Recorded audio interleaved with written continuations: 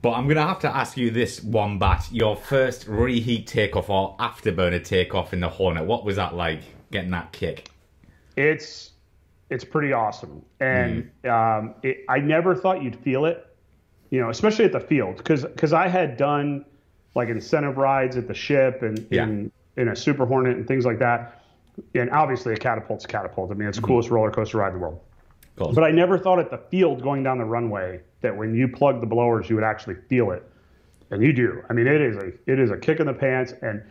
And the story that I tell on that is, you know, we had to, and I'm sure pilots everywhere have to, we had to, during training, we had to keep current, right? Yes. So you had to fly every so many days. And we had a rough stretch of weather, and I wasn't on the schedule, and it was like 8 o'clock in the morning. I'm at my condo on the beach, you know, living the single life, you know, I'm a fighter pilot. Yeah. And I get a call from the squadron, and they're like, hey, you're going to fall out of currency. Could you just come in and just go up and do what we would call a 1v0? Just go up by yourself and just fly the plane around. You're not doing a mission. You're just staying current. And in my head, I'm thinking like, so you want me to hop in my car, drive to base, take a perfectly fine jet out over the ocean, bend the crap out of it and have fun, and come back and land. What a pain. Yeah, and I'm like, yeah, no, I could do that. I mean, like, I think I said yes as I was driving away in my car. So excited. So I get to the squadron and, you know, man up the jet breaks. You know? Oh. And so I talk to maintenance. I'm like, do you have any spares? And he's like, sir, we only have one spare, but I don't know if they're going to let you take it. And I'm like, well, why not? And he's like, it's the air show plane. And I'm like, okay. So I call the duty desk on the radio. I'm like, hey guys, you know, my jet's broke. They have a spare, but it's the air show plane. You know, can I take that? And my buddy from flight school, who's now an instructor, is sitting on duty. And he's like, let me check. And they come back and they're like, look, you could take it. He's like, but dude, be careful. And I'm like, thinking to myself, I'm like, come on, man, I'm a pilot. Like, I have 3 combat tours. Like, I'm not some nugget just out of flight school. Like, give me a little bit of respect, right? Yes. What I come to find out is the air show plane is the big motor Charlie. So it's single seat Charlie with the bigger motors, so more thrust, and it is completely slicked off. There's no centerline tank. There's nothing on the wings, nothing on the wingtips, no pylons on the wings. I mean, it was the slickest you could make in F-18 Charlie. And I remember taxiing this thing out. It felt light taxiing. Oh, really? You could tell the difference. It was weird. And I taxi onto the runway, and if you look at where Virginia Beach is and Oceana is compared to the coastline, it is right there.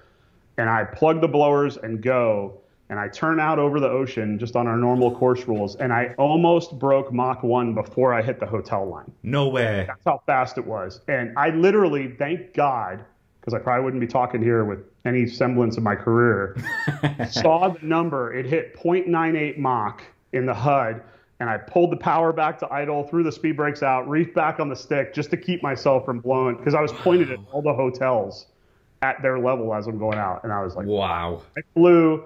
It's funny, I have a picture of the logbook. I flew for 32 minutes, and I was out of gas. That's all I had. It was December. I remember that. It was super cold out. I walked back. I was dripping in sweat because of how much fun I had. I mean, you could pull 7.5 Gs and just hold it in that plane because there was, I mean, it had so much power, the thrust. It was so much fun. And, but yeah, you absolutely felt the power, 100%. And you mentioned the 7.5 there. Is that actually the limit? Or could you, as a pilot, was there a switch where you were like, okay, I'm going to kick this switch off, I can do 9G?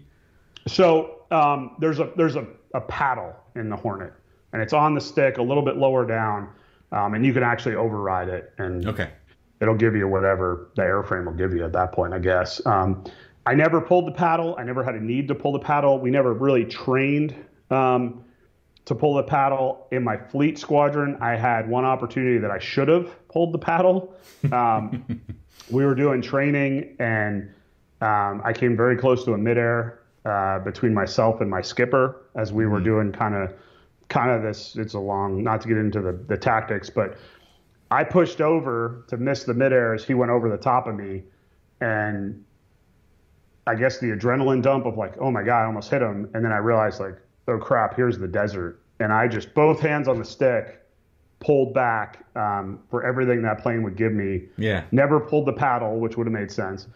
My rat out went below 100 feet in the HUD. And I brought it back and we debriefed it. You know, in Navy fashion, you make mistakes. And I was at fault as much as he was at fault, as much as some of the systems of the jet were at fault.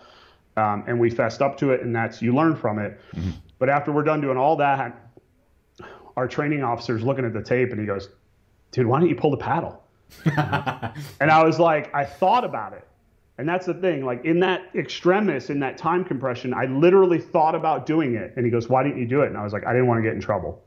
And he's like, so you would have rather flown into the ground? And I was like, well, I wouldn't have gotten in trouble. Like literally, that's how my brain was wired. Wow. It was like, rather die than get in trouble. And I mean, so which is stupid. It's completely ridiculous. But yeah, it was the one time I probably should have pulled it and I didn't. Mm-hmm. But other than that, you know, for the most part, the Hornet's a really smart plane. The Super Hornet even more so, to where it knows based on your loadout and stuff how much you can actually pull. Mm-hmm. So you just use the systems. Absolutely. Yeah.